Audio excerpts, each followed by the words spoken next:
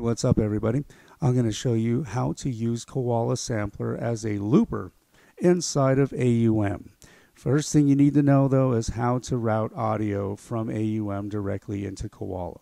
So as you can see here, I got some drums, bass line, chords. That's the inputs. But on the outputs, I have it routed to mix bus A. And each one of these channels is routed to mix bus A.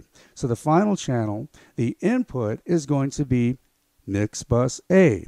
And on the first effects slot, that's where we put Koala, right? So we can put effects before or after, but so long as Koala's in an effects slot, all of this audio is going to be routed to Koala. So when we go into Koala, we're going to see IAA, inter-app audio. We're going to want to click the headphone icon to on to where it's lit. So now let's go into settings.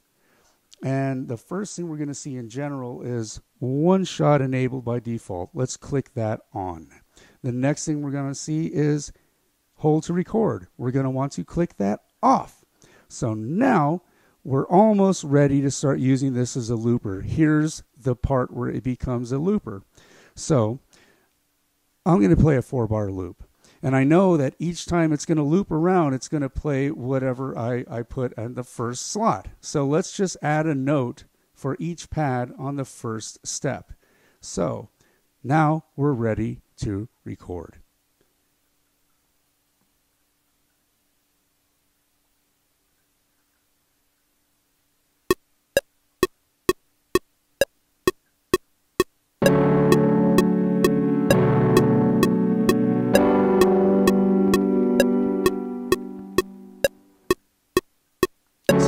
There it is. It's already looping around. Right? So let's record some drums.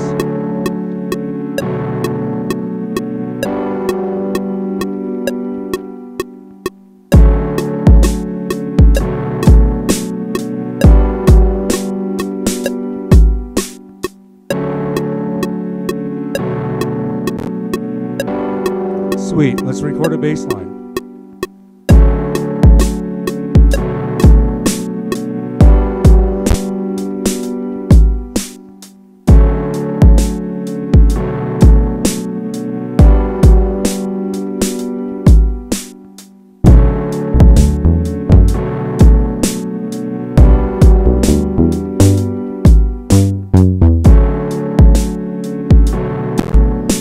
So here you have it.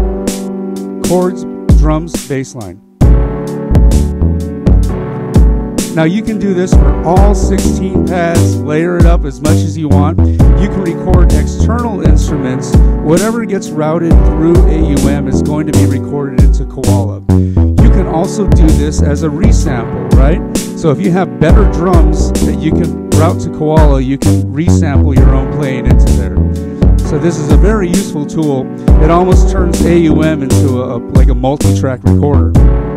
All right, well, thank you for watching. Hope this helps. Peace.